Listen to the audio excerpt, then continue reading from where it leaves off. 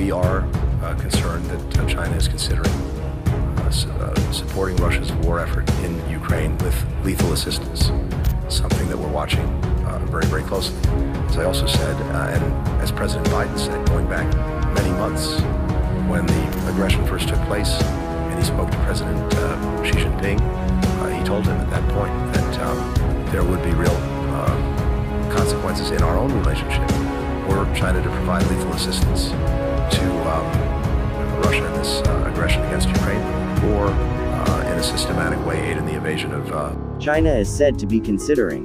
His country who immediately sent assistance.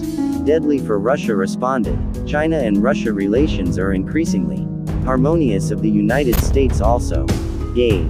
The warning was conveyed by United States Foreign Minister Anthony But on Sunday 19 February 2023 who accused China was consider supplying support, turn off to Russia for war on Ukraine, but rather described the deadly support as related to ammunition, intel, sophisticated weapons for Moscow by, because it is but warns China, so as not to provide assistance to the country, which is led by Bravi and White Vladimir, because every weapon sent to Russia will cause that problem.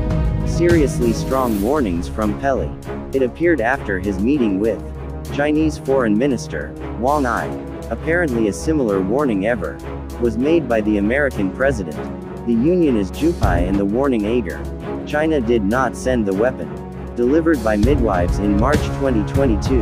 The warning includes delay sales of deadly weapons systems used on the battlefield accordingly. Warning from the midwife China chose to be careful so as not violating the boundary. This is conveyed by a source from government United States who said China make a big mistake if it really supplying weapons to Russian